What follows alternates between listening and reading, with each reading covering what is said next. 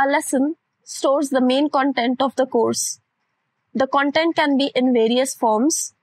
It can be textual content, a video, or a quiz, or it can be a combination of all of these. To add these components, we have special markdown syntax that can be used. We will see how it can be added to a lesson. The doc type to create a lesson is called course lesson. To create a lesson, search for course lesson doc type from the awesome bar. You'll find an option called course lesson list. Click on it or click on the lesson link from the workspace. This is the list view of course lesson doc type. Link the chapter to which this lesson belongs. Give the lesson a title.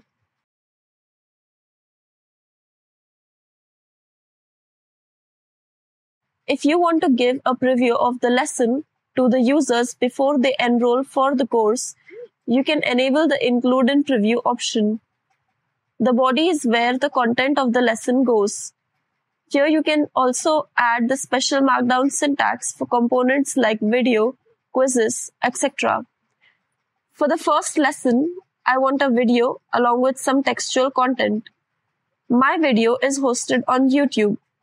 The video you want to add can either be a listed video or an unlisted video. Visit the video. You'll see a share option link below. Click on it. We only need the last portion of the URL. Back to the lesson. A help article below describes how you can add these components. This shows how to add a video from YouTube. Let's add the video this way. The video is now done. I want some text along with the video too. I'll add them here.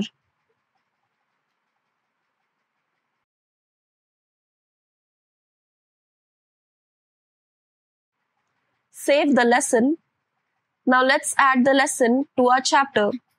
Let's go back to the course chapter doc type and on our chapter.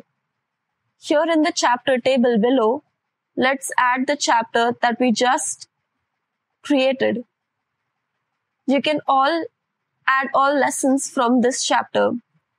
The order of the lesson here will be maintained on the website. Let's go back to the website and check it.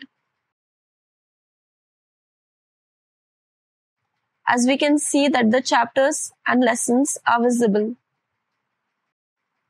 Click on the lesson name to check it out. The video and text content are both visible in the same order I added them. This is how a lesson can be created on Frappe LMS.